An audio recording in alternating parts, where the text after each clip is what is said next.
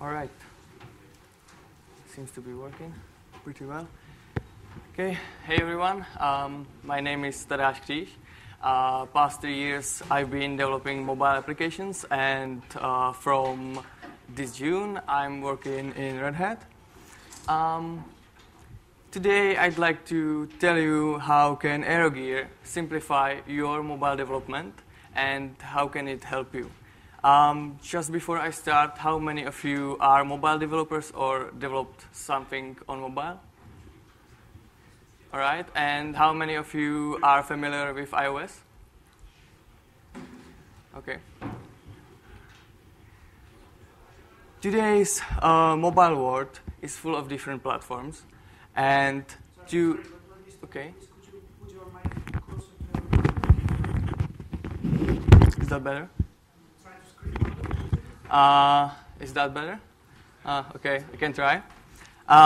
So, in order to succeed, you have to choose the target wisely.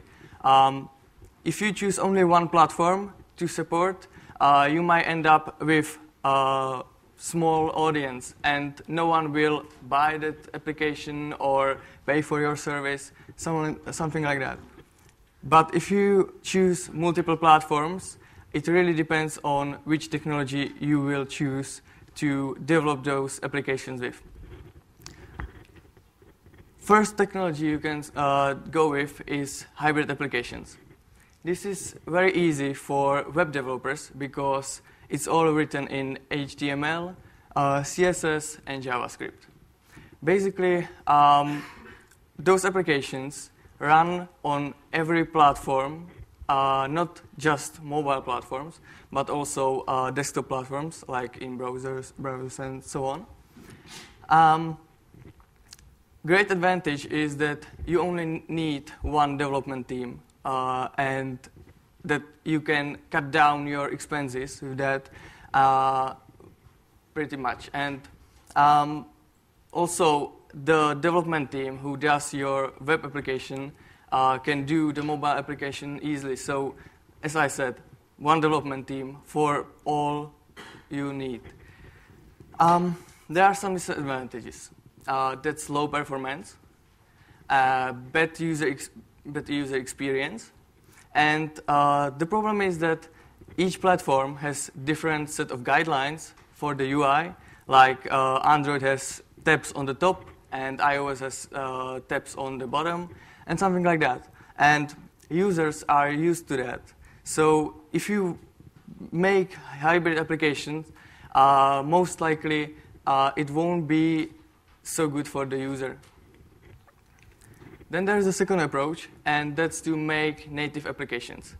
I'll talk about Android and iOS native applications, but it basically, this is for all the other platforms.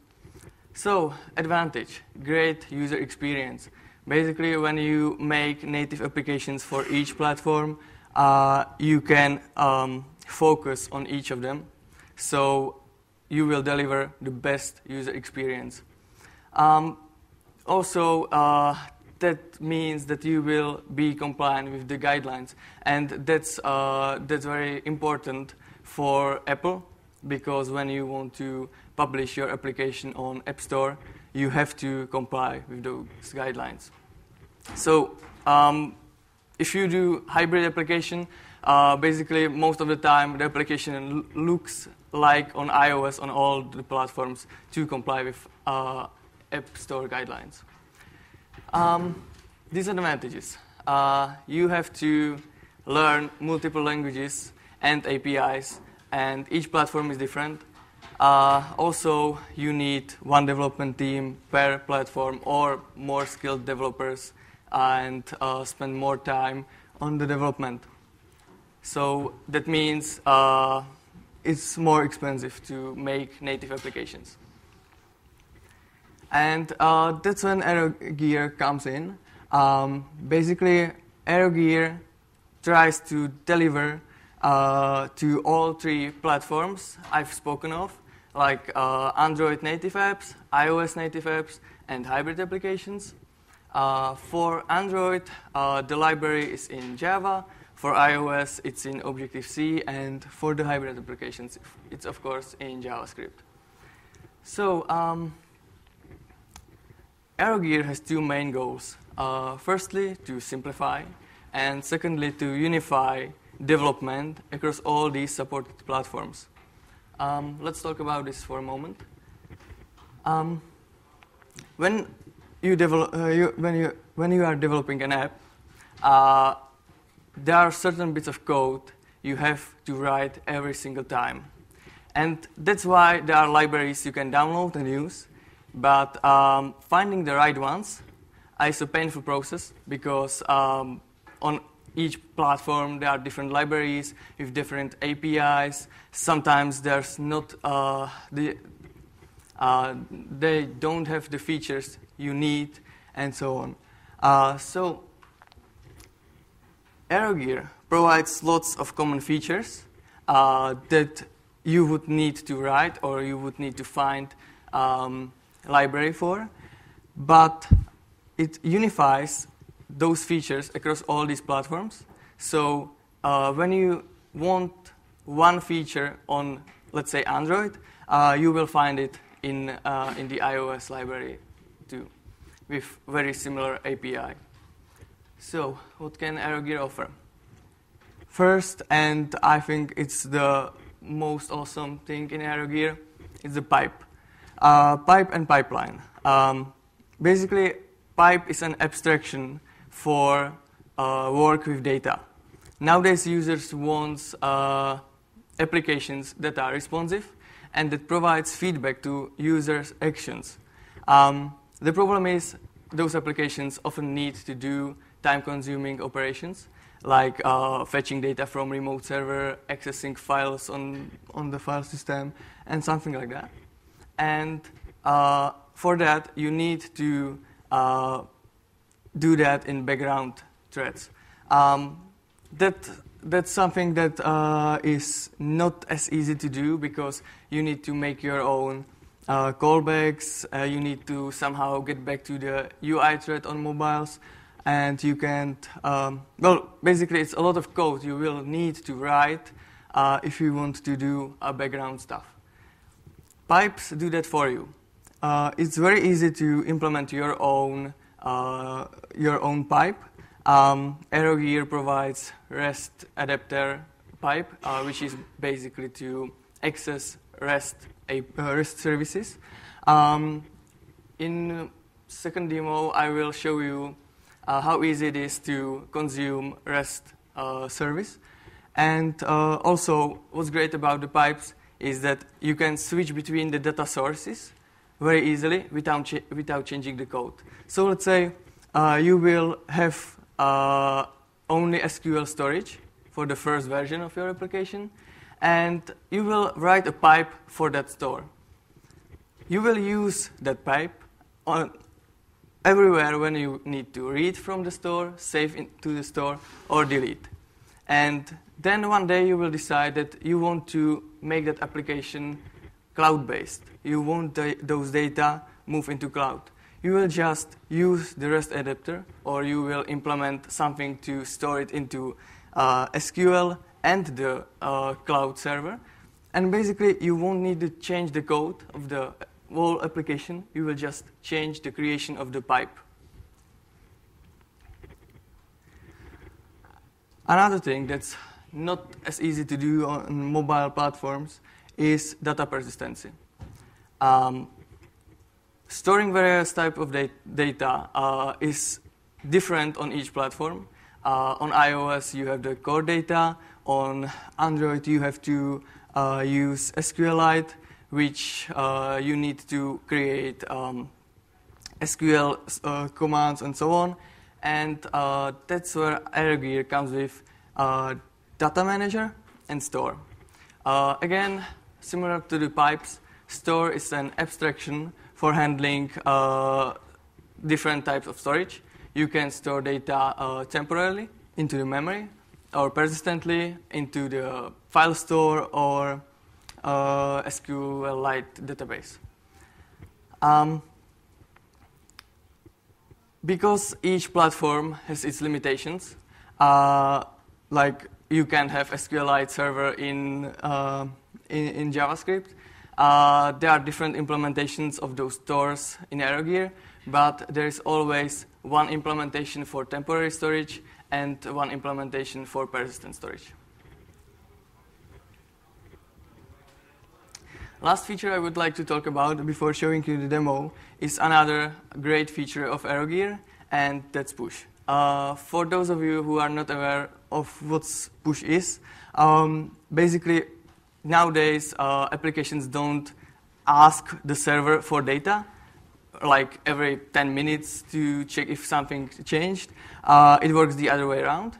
It works the way that you have a server into which the application registers itself, and when a change is made on the server sends a notification to all these different push providers, which is Google Cloud Messaging for Android, Android, APNS for Apple, and Simple Push for web applications like the Cordova hybrid applications or basic web applications and something like that.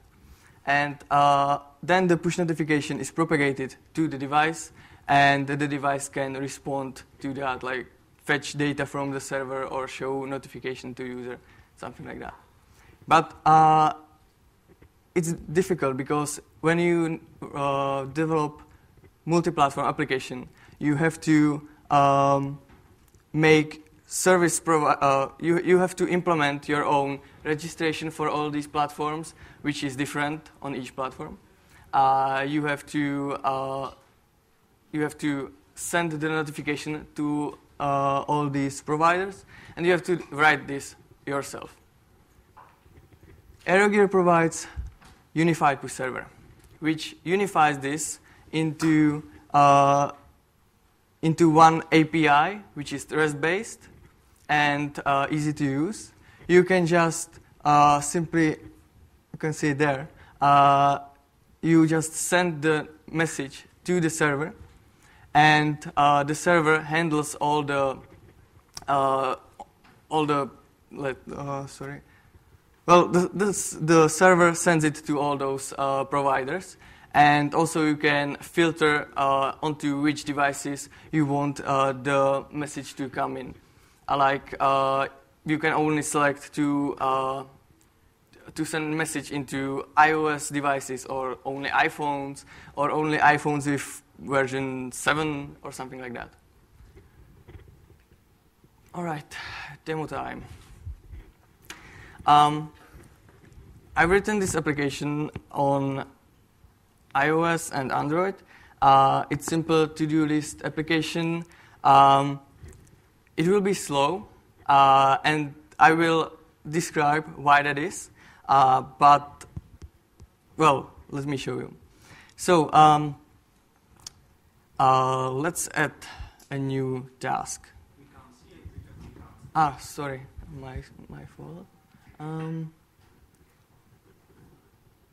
Yeah. Okay. Is that better? Okay. So let's add a new task.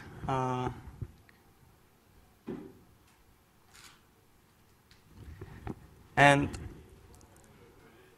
well, that's not cool. It's not cool at all. That's something with the Wi-Fi, I'm afraid.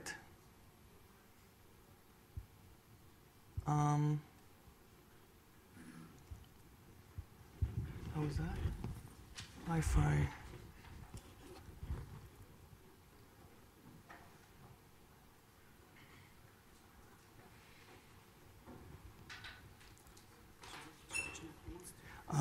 Přeslat internet, jenom.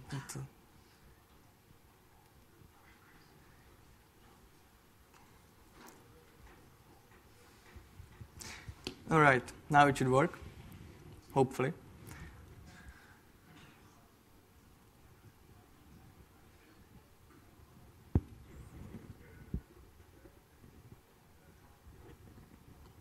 Yeah, so as you could see, it instantaneously showed up on the other device. When I, let's say, check one, it will propagate through the server, and it changes on the other device. Let's check this one too.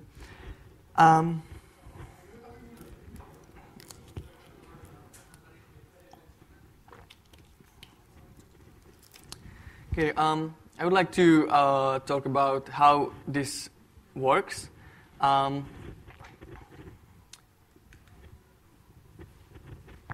It works the way that each time the change is made on the device, like you add a new task, you delete one task, edit task, there's a REST call to server.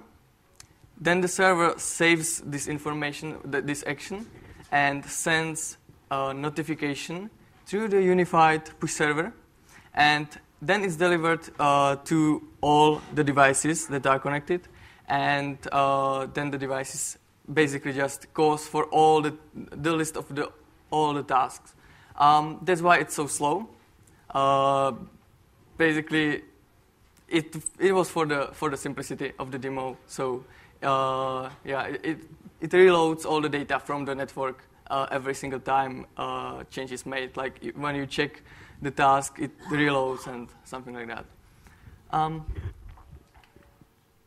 Okay.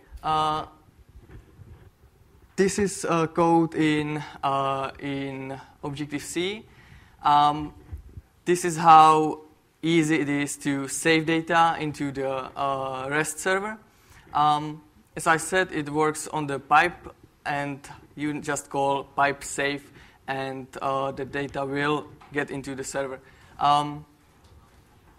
The server needs to implement REST service. It has to be REST service and has to comply with the REST guidelines. This is how the server sends the push notification. You can see there's the push application ID, master secret. These are two things you will get from the unified push server when you register an application. Then there's the attribute. It's just there because I wanted to show how you can easily add your own data into the message. This attribute will get to the device, so you will be able to read the value of, well, in this case, reload attribute. And then you basically send a message, and it will get to the server. With the builder, you can also set the filters, like, as I said, for different kinds of devices, aliases, and so on. And that's how the data is reloaded.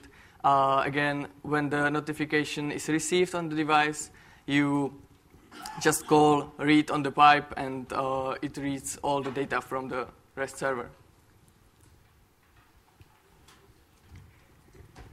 Another thing in AeroGear is two-factor authentication using one-time password, OTP.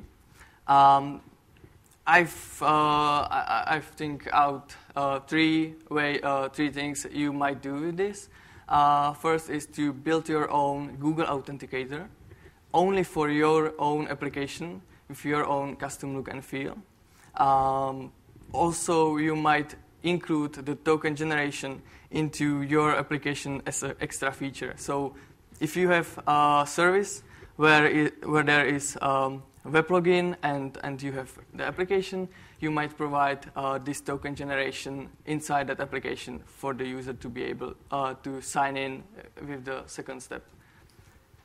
Or you can make your application authenticate using the password of the user, and then with the OTP for better security. Basically, this avoids replay attacks because the token is changing over time. So it's like, well, adding another password which is not constant. Now I would like to talk about crypto and security. Working with encryption of files and data on different platforms is again not simple, because as working with that data persistency, it works the same with the encryption. On each platform, there's different framework, different way to call that framework, and so on. So you can use AeroGear Crypto to do that for you, and you will just give it the data you want to encrypt, and it will do this for you. This includes the encrypted SQL store and encrypted memory store, which are, as I said before, implementations of the store, and you can just switch between normal store and this encrypted store, and the only change you need to do is when you're opening the store, you have to say what will the passphrase be, what will encrypt the data. And the security, that's mainly for Java web applications. It's a set of classes that allows you to use your own security provider, but it's some functionality that you will need to write yourself, and it combines this for different security providers. I have their example picket link.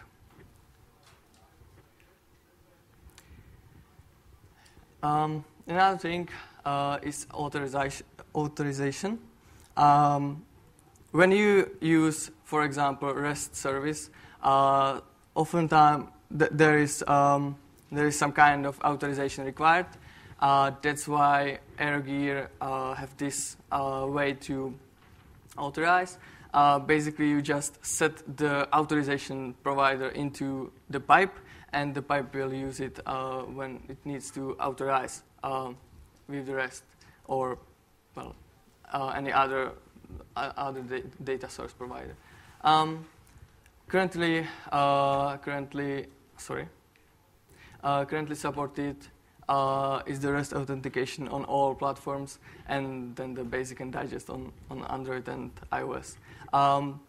I myself, I'm very excited about the all-out 2 because that will make development of REST consuming applications a lot easier. Right. Now I would like to show you how easy it is to consume REST data from a server. I've prepared some kind of scaffolding. I've prepared the dependencies and the UI, and now I will like to show you how to consume data from Travis. How many of you use Travis? Right. Basically, I will just load list of repositories that AeroGear has on Travis and mark them with green if the repository built it successfully, or mark it with red if it wasn't successful or anything else happened. So, okay, I will write this in Objective-C and for iOS. That's because I'm more familiar with iOS nowadays, so it will be easier for me. So when you want to start the pipe, that's the first thing we need to do. We need to create pipeline. In order to create a pipeline, we need to pass it an URL on which it will work. So in our example, we'll use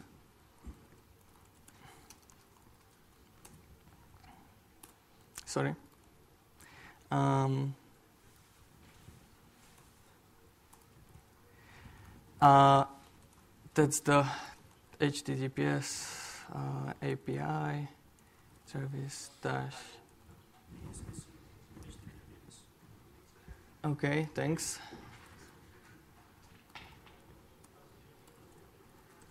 That's the API URL of Travis. And then we need to create the pipeline. It's as easy as that.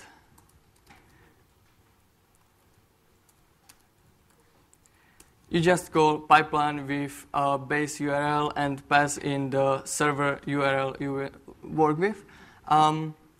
Now we have the pipeline. The pipeline is basically a way to create pipes on different endpoints of this URL.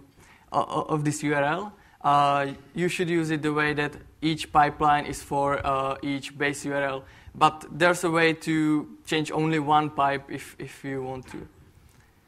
And then we need to create a pipe.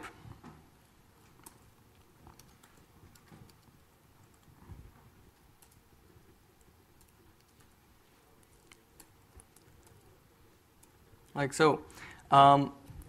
Here the pipeline calls our blog here, so we can configure the pipeline. In our case, we need to set the name. Well, let's say repos. And then we need to set the endpoint, because if we didn't, it would use the repos, the name, as an endpoint. So it would call the travisci.org/repos. But in our case, we need different endpoint, and that's repos/AeroGear. Right. So now we have the pipe, and basically in real application, you would store this pipe, or you will store the pipeline and then get the pipe by its name. In our example, we will just do this when we load the application and load the data. So something like that. You can basically simply read from the pipe or save into the pipe and delete. And on iOS, you'll get this this block, which is on success, or there is the block on failure. In Java, you will pass in an instance of a callback, which has on success and on error method, so you can process the data you got. In our case, the response object will be an array of dictionaries, which is basically a representation of the JSON. So for Java word, it would be like JSON object. And we need to store that in order to show it later. So let's store it that way.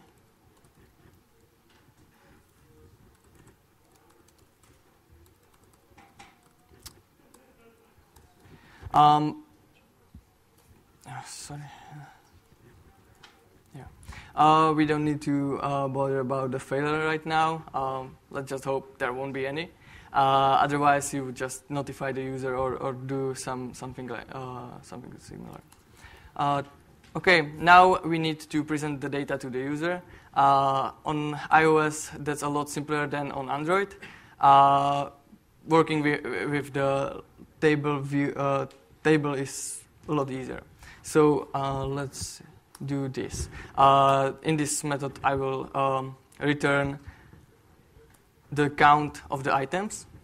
So it's like if items is not null, return the count or 0.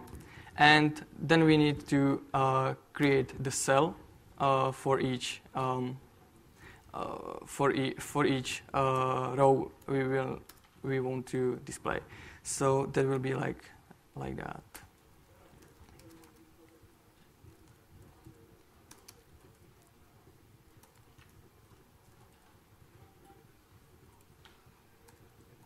Okay. So now we will get the item from the array.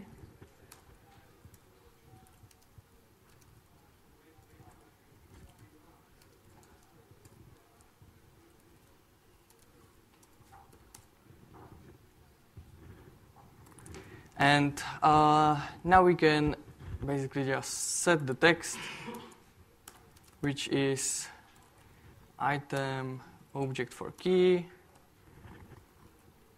and Slack. That's the name of the repository. And then we will set the background color if the item object for key last build status is equal to 0. In this case, it's successful. Otherwise, it's not. UI color green or red. So, and now when I run this application, it should work. So let's pray it will.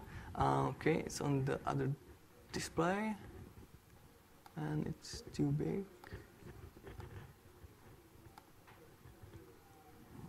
All right, I didn't expect that. Well, probably typo somewhere in the naming.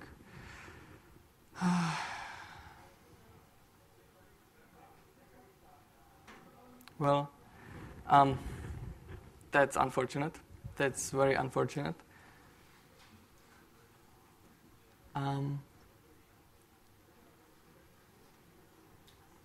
I had to, well, wrong type the URL or the repository endpoint. I'm sorry about that. Well, that's very unfortunate. Anyway, that's my fault. That's my fault that I've messed with the URL, and basically this would work if the endpoint was right, and it would show us all the repositories marked with green or red, if, as I said, if it was right. Well, never mind. Let's get back to the slides. Okay. So, when to use AeroGear?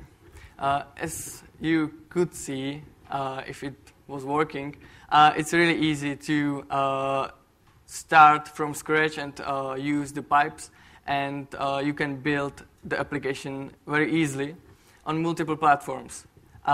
Basically, when you have one platform done with the AeroGear, it's very simple to add another one. You can almost copy-paste. If it was if the syntax was the same, you would be just copy-pasting the code, and that's how easy it is to add another platform if you already have one using AeroGear. Also, you might want to just add some of the functionality that AeroGear provides, like the push notifications. That would be very easy to implement into current application. And as I said, if you already have a product in which you don't use AeroGear and you want to add another platform, it's not really difficult to add another with the AeroGear if your API is good and so on. Okay. So testability.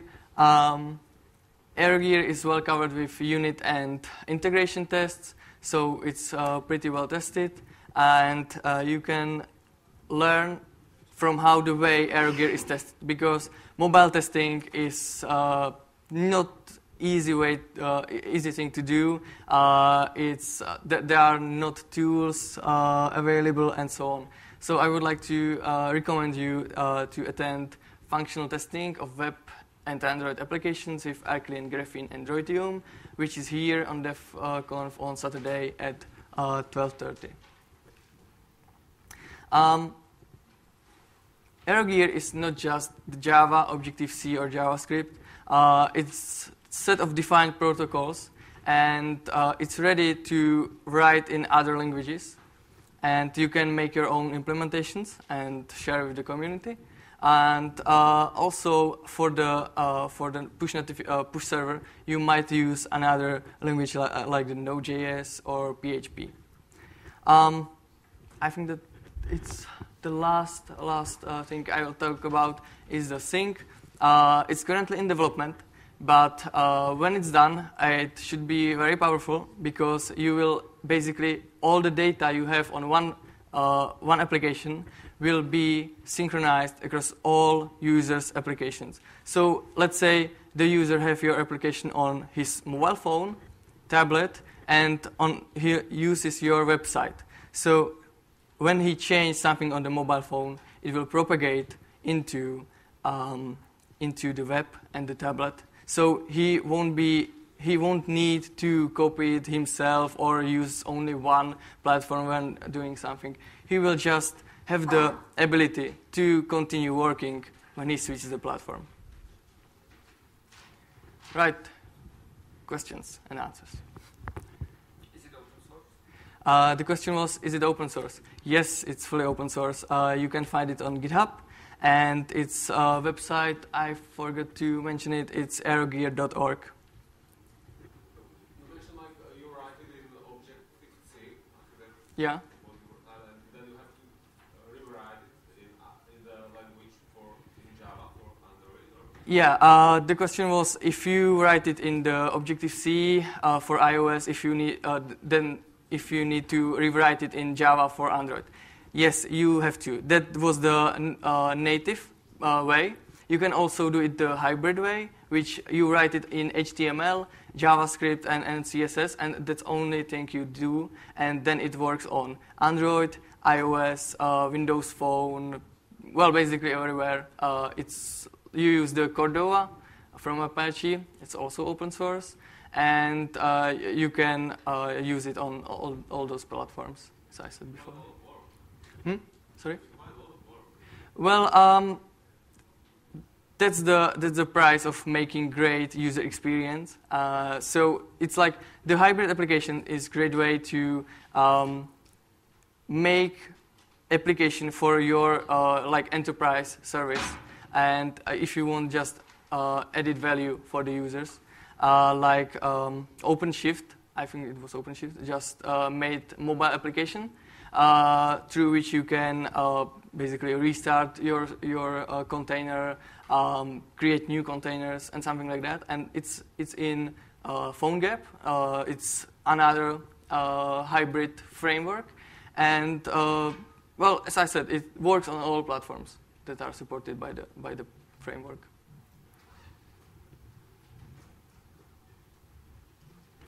Yes.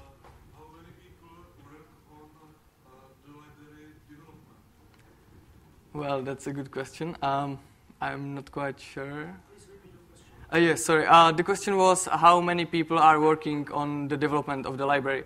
I'm not quite sure. Well, about 10, maybe, something like that. Okay. And which Android and iOS versions are currently supported those APIs? Is it only for Android 4? Yeah, the question was which versions of Android and iOS are supported. On Android, it's from 2.3.3, I think. It's the API 9. And on iOS, it's from iOS 5. But, well, Apple just says that you have to ship iOS 7 applications, so it might ship there. Okay. So we are out of time. We are running out of the time, so if you have any other questions, catch Tadeas in the lobby and we can discuss there. Yeah. So thank you. Okay, thank you very much.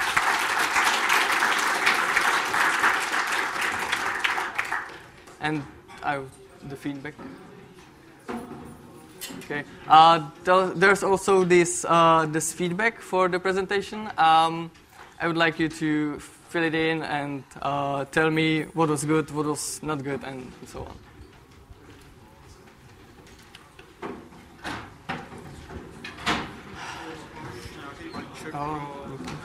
Že prý se nahlásil velikost. Já jsem to... Tak se máš zajít tamhle ke stánku a zkusit tam ulovit tričko, který ti bude potřebovat.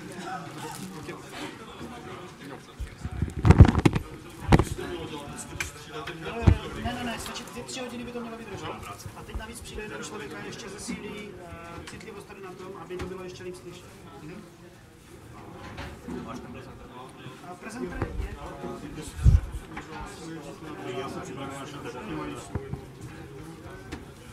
Já tady zrovna svězem. Nevím, mě to spadlo. Já jsem doznal Škoda, ten s tím testem. Já jsem tam musel... Já jsem to měl včera ještě večer, co jsme to. No,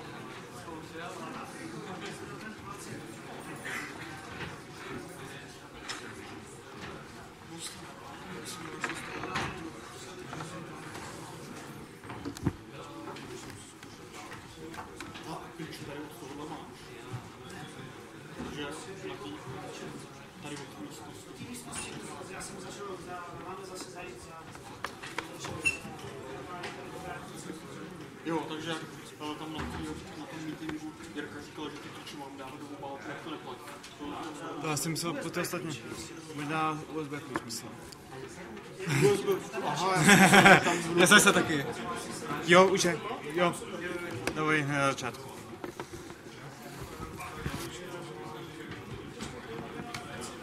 Chceš? Jo, chceš, nebo ne? Oni řešili, že je volba.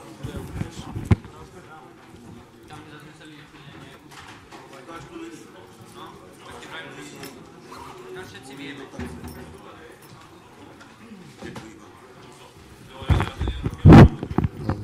Raz, dva.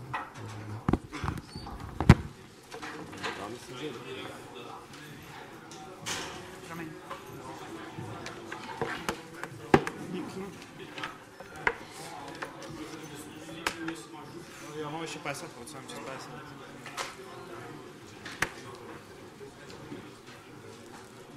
Stejně teď vám zlehnu na ten dopad. Jo. Ne, to nejste.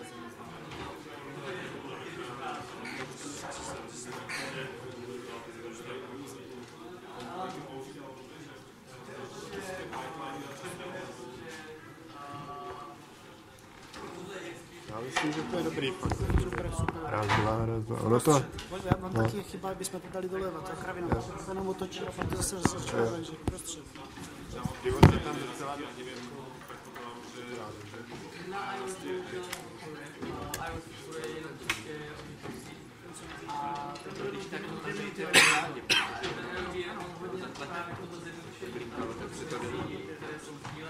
Pojď vyzkoušet ten prezentor, pojď vyzkoušet si to. Ne, ten můj, tohle. Aby ta aplikace, pokud je hlavní tak spotřebuješ ještě na ty. Ale zase rozlišení na ty Já můžu mít ten backend buď Jo, pokud děláme takové Když někdo dá dobrou cenu, tak možná. to je na tobě.